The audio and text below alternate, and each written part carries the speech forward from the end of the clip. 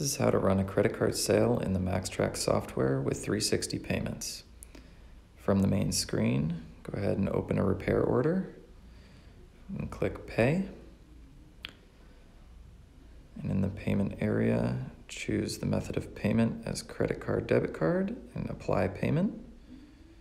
That will then light up the credit card terminal for the customer to enter their card.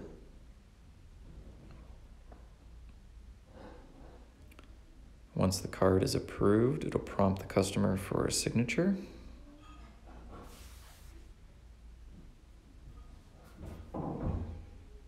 After the customer signs, it will then update that transaction information in the software as approved, and it'll mark the repair order as completed and paid. Then that signature will also show up on the repair order that you can print out for the customer. And that's how you run a transaction with 360 payments.